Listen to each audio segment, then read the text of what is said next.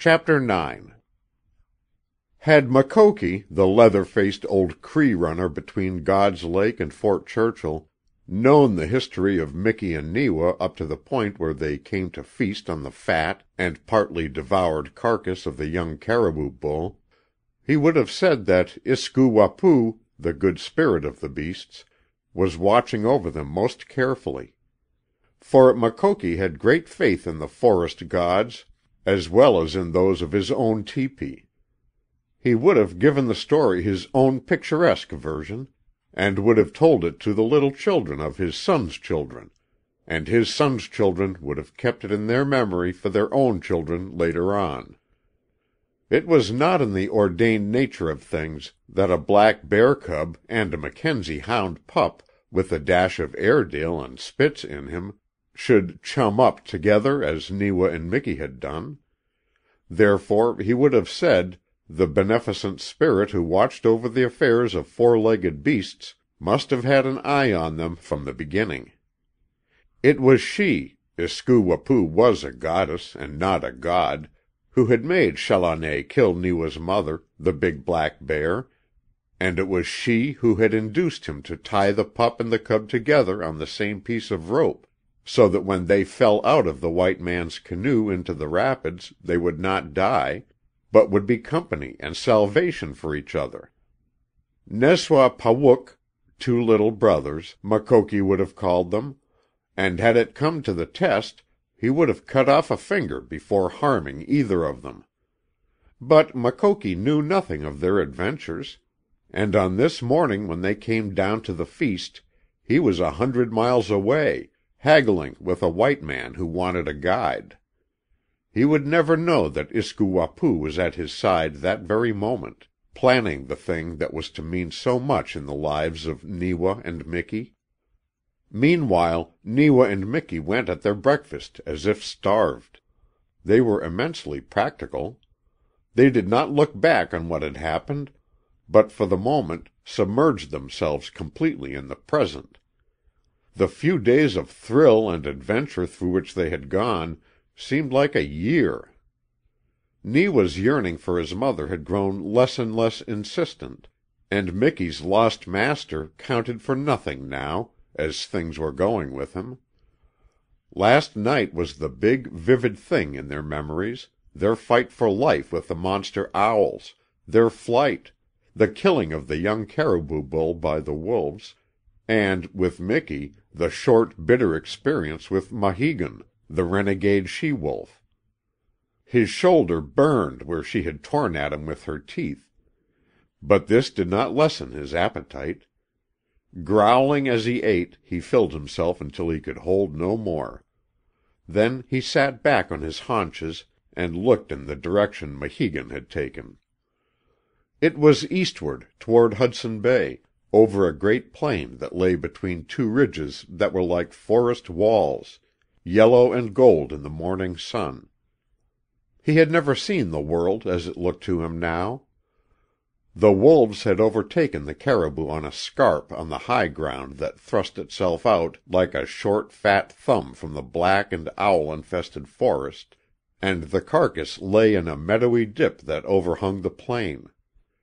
From the edge of this dip Miki could look down, and so far away that the wonder of what he saw dissolved itself at last into the shimmer of the sun and the blue of the sky.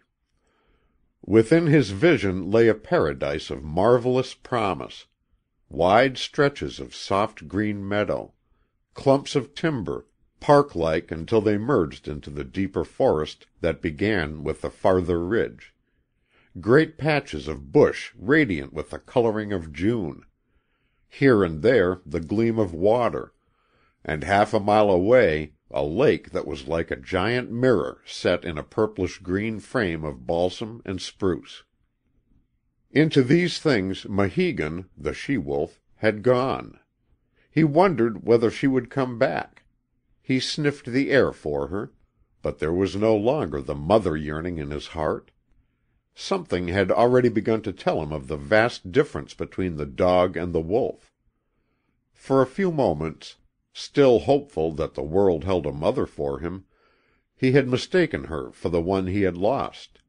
But he understood now. A little more and Mahegan's teeth would have snapped his shoulder, or slashed his throat to the jugular.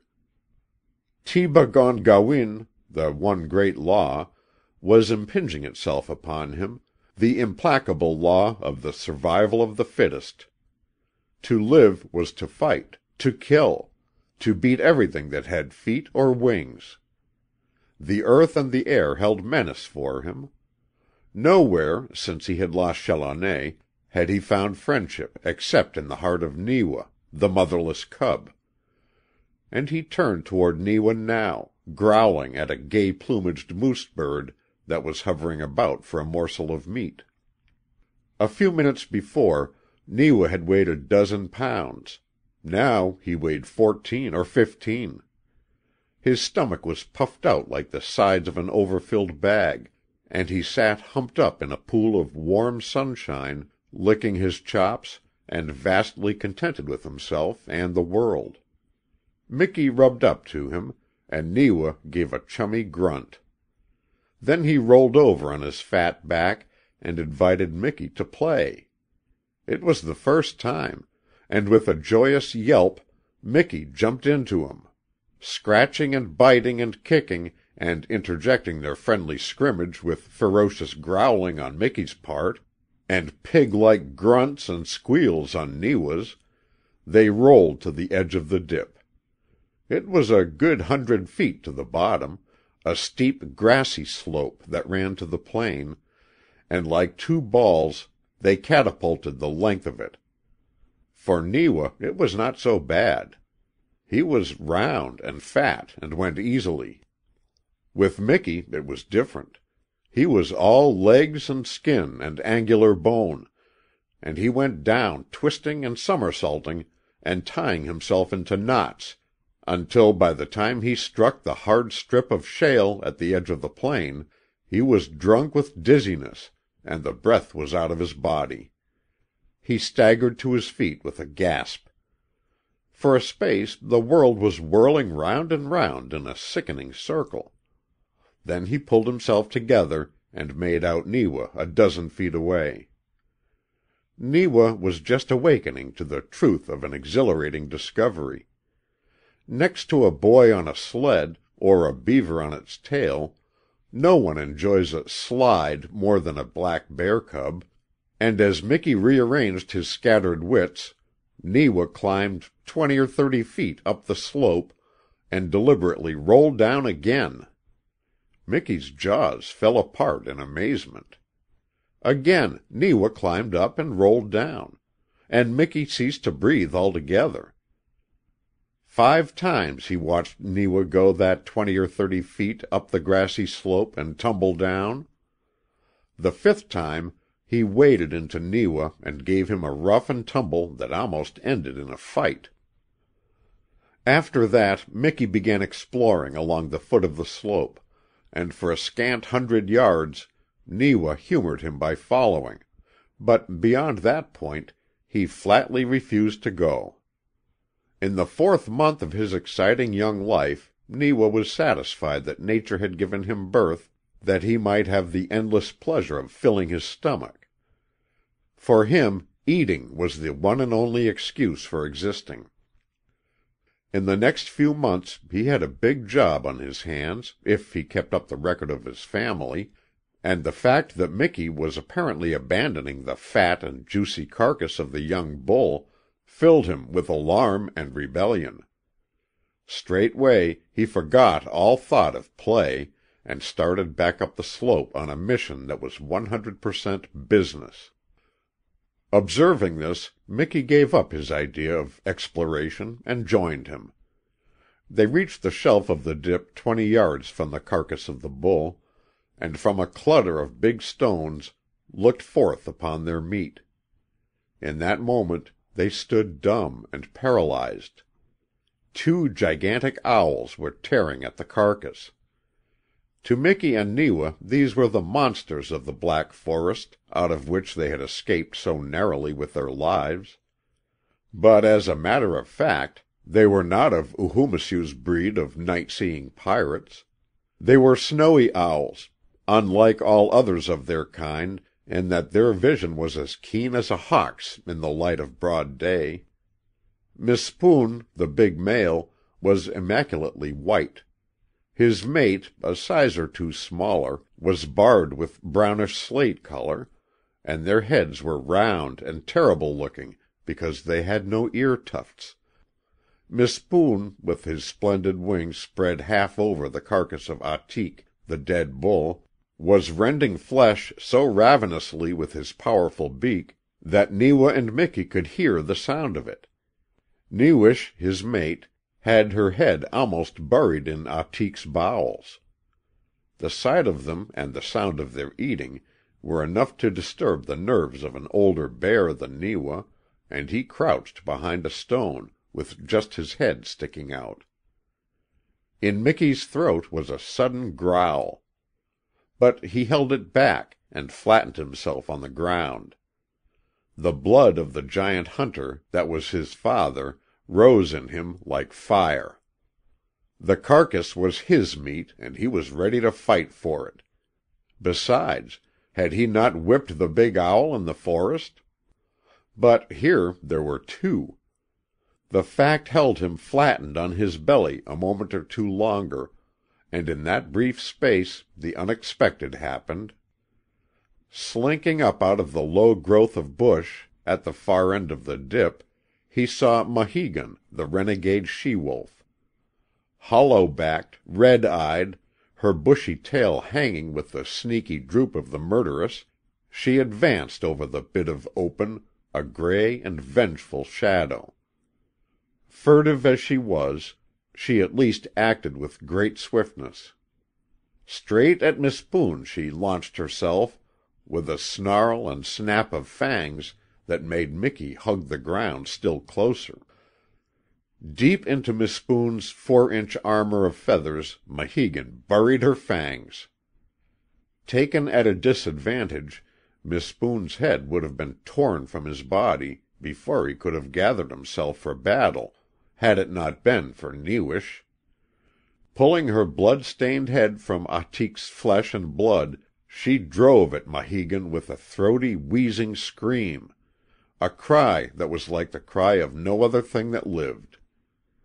Into the she-wolf's back she sank her beak and talons, and Maheegun gave up her grip on Mispoon and tore ferociously at her new assailant. For a space Mispoon was saved, but it was a terrible sacrifice to Newish. With a single lucky slash of her long-fanged jaws, Maheegun literally tore one of Newish's great wings from her body. The croak of agony that came out of her may have held the death note for Mispoon, her mate, for he rose on his wings, poised himself for an instant, and launched himself at the she-wolf's back with a force that drove Maheegun off her feet. Deep into her loins the great owl sank his talons, gripping at the renegade's vitals with an avenging and ferocious tenacity. In that hold Maheegun felt the sting of death. She flung herself on her back. She rolled over and over, snarling and snapping and clawing the air in her efforts to free herself of the burning knives that were sinking still deeper into her bowels. Mispoon hung on, rolling as she rolled, beating with his giant wings, fastening his talons in that clutch that death could not shake loose. On the ground his mate was dying. Her life's blood was pouring out of the hole in her side, but with the dimming vision of death she made a last effort to help Mispoon. And Mispoon, a hero to the last, kept his grip until he was dead. Into the edge of the bush Maheegun dragged herself. There she freed herself of the big owl. But the deep wounds were still in her sides. The blood dripped from her belly as she made her way down into the thicker cover, leaving a red trail behind her. A quarter of a mile away she lay down under a clump of dwarf spruce, and there, a little later, she died. To Neewa and Miki, and especially to the son of Hela, The grim combat had widened even more that subtle and growing comprehension of the world as it existed for them. It was the unforgettable wisdom of experience, backed by an age-old instinct and the heredity of breed. They had killed small things. Neewa, his bugs and his frogs and his bumblebees. Miki, his rabbit. They had fought for their lives. They had passed through experiences that, from the beginning, had been a gamble with death. But it had needed the climax of a struggle such as they had seen with their own eyes to open up the doors that gave them a new viewpoint of life. It was many minutes before Miki went forth and smelled of Newish, the dead owl. He had no desire now to tear at her feathers in the excitement of an infantile triumph and ferocity. Along with greater understanding, a new craft and a new cunning were born in him. The fate of Mispoon and his mate had taught him the priceless value of silence and of caution, for he knew now that in the world there were many things that were not afraid of him, and many things that would not run away from him. He had lost his fearless and blatant contempt for winged creatures. He had learned that the earth was not made for him alone, and that to hold his small place on it he must fight as Maheegun and the owls had fought. This was because in Miki's veins was the red fighting blood of a long line of ancestors that reached back to the wolves. In Neewa the process of deduction was vastly different. His breed was not the fighting breed, except as it fought among its own kind. It did not make a habit of preying upon other beasts, and no other beast preyed upon it. This was purely an accident of birth, the fact that no other creature in all his wide domain was powerful enough, either alone or in groups, to defeat a grown black bear in open battle. Therefore Neewa learned nothing of fighting in the tragedy of Maheegun and the owls. His profit, if any, was in greater caution, and his chief interest was in the fact that Maheegun and the two owls had not devoured the young bull. His supper was still safe. With his little round eyes on the alert for fresh trouble, he kept himself safely hidden while he watched Miki investigating the scene of battle. From the body of the owl Miki went to Ahtik, and from Ahtik he sniffed slowly over the trail which Maheegun had taken into the bush. In the edge of the cover he found Mispoon. He did not go farther, but returned to Neewa, who by this time had made up his mind that he could safely come out into the open. 50 times that day Miki rushed to the defense of their meat. The big-eyed, clucky moose birds were most annoying. Next to them, the Canada jays were most persistent.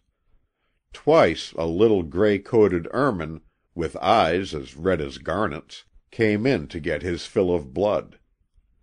Miki was at him so fiercely that he did not return a third time. By noon the crows had got scent or sight of the carcass, and were circling overhead, waiting for Neewa and Miki to disappear. Later they set up a raucous protest from the tops of the trees in the edge of the forest. That night the wolves did not return to the dip. Meat was too plentiful, and those that were over their gorge were off on a fresh kill far to the west. Once or twice Neewa and Miki heard their distant cry. Again through a star-filled radiant night they watched and listened, and slept at times. In the soft gray dawn they went forth once more to their feast. And here is where Makoki, the old Cree runner, would have emphasized the presence of the beneficent spirit. For day followed day, and night followed night, and Ahtik's flesh and blood put into Neewa and Miki a strength and growth that developed marvelously. By the 4th day Neewa had become so fat and sleek that he was half again as big as on the day he fell out of the canoe. Miki had begun to fill out. His ribs could no longer be counted from a distance. His chest was broadening, and his legs were losing some of their angular clumsiness. Practice on Atik's bones had strengthened his jaws. With his development he felt less and less the old puppyish desire to play, more and more the restlessness of the hunter. The fourth night he heard again the wailing hunt cry of the wolves, and it held a wild and thrilling note for him. With Neewa, fat and good humor and contentment were all synonymous. As long as the meat held out, there was no very great temptation for him beyond the dip in the slope. 2 or 3 times a day he went down to the creek, and every morning and afternoon, especially about sunset, he had his fun rolling downhill. In addition to this, he began taking his afternoon naps in the crotch of a small sapling. As Miki could see neither sense nor sport in tobogganing, and as he could not climb a tree, he began to spend more and more time in venturing up and down the foot of the ridge. He wanted Neewa to go with him on these expeditions. He never set out until he had entreated Neewa to come down out of his tree, or until he had made an effort to coax him away from the single trail he had made to the creek and back. Neewa's obstinacy would never have brought about any real unpleasantness between them. Miki thought too much of him for that. And if it had come to a final test, and Neewa had thought that Miki would not return, he would undoubtedly have followed him. It was another and a more potent thing than an ordinary quarrel that placed the first great barrier between them. Now it happened that Miki was of the breed which preferred its meat fresh, while Neewa liked his well hung, and from the 4th day onward what was left of Atik's carcass was ripening. On the 5th day Miki found the flesh difficult to eat, on the 6th impossible. To Neewa it became increasingly delectable as the flavor grew and the perfume thickened. On the 6th day, in sheer delight, he rolled in it. That night, for the first time, Miki could not sleep with him. The 7th day brought the climax. Atik now fairly smelled to heaven. The odor of him drifted up and away on the soft June wind until all the crows in the country were gathering. It drove Miki, slinking like a whipped cur, down into the creek bottom. When Neewa came down for a drink after his morning feast, Miki sniffed him over for a moment, and then slunk away from him again. As a matter of fact, there was small difference between Atik and Neewa now, except that one lay still and the other moved. Both smelled dead. Both were decidedly well hung. Even the crows circled over Neewa, wondering why it was that he walked about like a living thing. That night Miki slept alone under a clump of bush in the creek bottom. He was hungry and lonely, and for the first time in many days he felt the bigness and emptiness of the world. He wanted Neewa. He whined for him in the starry silence of the long hours between sunset and dawn. The sun was well up before Neewa came down the hill. He had finished his breakfast and his morning roll, and he was worse than ever. Again Miki tried to coax him away, but Neewa was disgustedly fixed in his determination to remain in his present glory, and this morning he was more than usually anxious to return to the dip.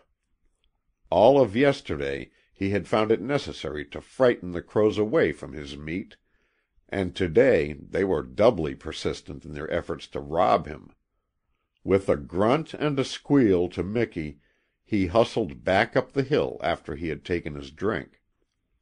His trail entered the dip through the pile of rocks from which Miki and he had watched the battle between Mahegan and the 2 owls, and as a matter of caution he always paused for a few moments among these rocks to make sure that all was well in the open.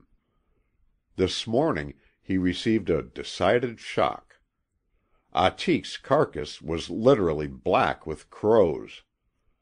Kakakew and his Ethiopic horde of scavengers had descended in a cloud, and they were tearing and fighting and beating their wings about Atik as if all of them had gone mad. Another cloud was hovering in air. Every bush and nearby sapling was bending under the weight of them, and in the sun their jet-black plumage glistened as if they had just come out of the bath of a tinker's pot. Neewa stood astounded. He was not frightened. He had driven the cowardly robbers away many times. But never had there been so many of them. He could see no trace of his meat. Even the ground about it was black. He rushed out from the rocks with his lips drawn back, just as he had rushed a dozen or more times before. There was a mighty roar of wings. The air was darkened by them, and the ravenous screaming that followed could have been heard a mile away. This time Kakakew and his mighty crew did not fly back to the forest. Their number gave them courage. The taste of Atik's flesh and the flavor of it in their nostrils intoxicated them, to the point of madness, with desire. Neewa was dazed. Over him, behind him, on all sides of him they swept and circled, croaking and screaming at him, the boldest of them swooping down to beat at him with their wings. Thicker grew the menacing cloud, and then suddenly it descended like an avalanche. It covered Atik again. In it Neewa was fairly smothered. He felt himself buried under a mass of wings and bodies, and he began fighting as he had fought the owls. A score of pincer-like black beaks fought to get at his hair and hide. Others stabbed at his eyes.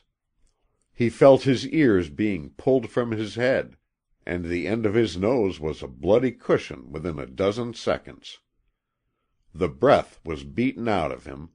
He was blinded and dazed, and every square inch of him was aquiver with its own excruciating pain. He forgot Atik. The one thing in the world he wanted most was a large open space in which to run. Putting all his strength into the effort, he struggled to his feet and charged through the mass of living things about him. At this sign of defeat, many of the crows left him to join in the feast.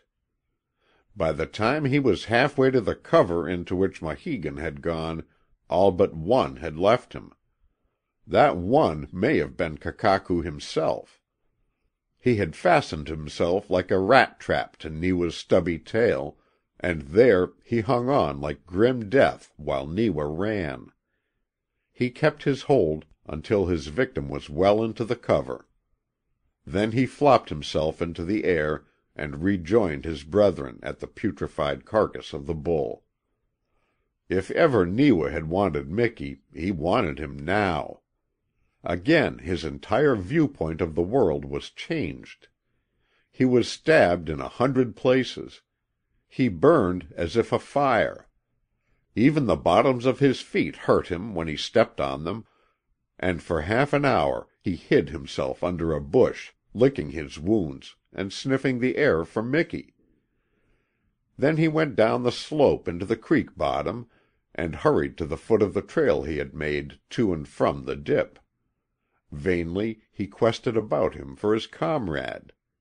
He grunted and squealed, and tried to catch the scent of him in the air. He ran up the creek a distance and back again. Atik counted as nothing now. Miki was gone.